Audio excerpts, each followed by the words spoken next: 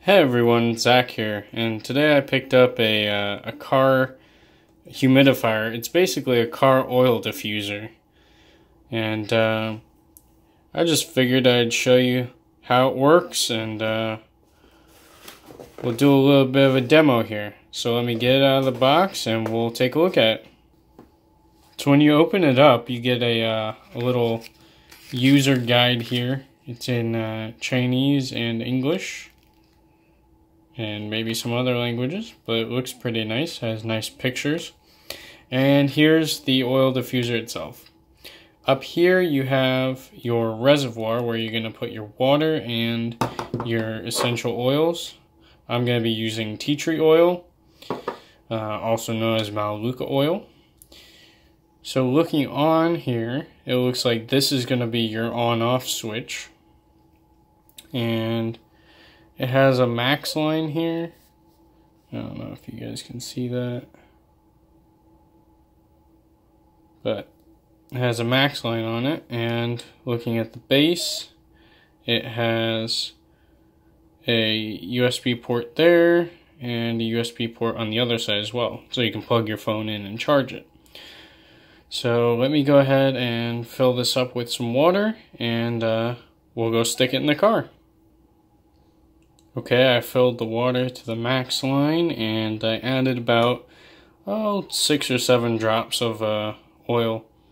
Now I'm looking at this, and when I had it apart, there doesn't seem to be a wicking coil. I've had one of these before, and it had a cotton wick that went all the way up, and that was one of the things that really turned me on to this product. Is this is their 3rd version, and they have gotten rid of that wicking system, and that always used to dry out for me, and I would always have to buy replacements.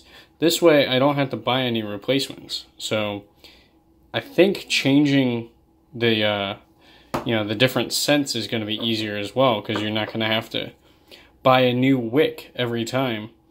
But okay, well, let's go stick this in the car and see if it produces some good mist. Alright, now that we've got it plugged in, I'm just going to go ahead and twist the knob here. And there we go. It's a pretty good amount of mist coming out there. I thought this dial would actually be able to, allow you to control the amount of mist that it's producing, but it's either on or off. There is no middle ground there. But if you want it on, it's easy enough to turn on and off, and you don't need to turn it all the way to the side. It will go all the way over. But if you just want to shut it off, that's on and that's off. You don't need to move it very much. But so far it smells excellent. Alright guys, I will check back with you later, but this definitely seems to be a win in my book. Have a great day. Bye-bye.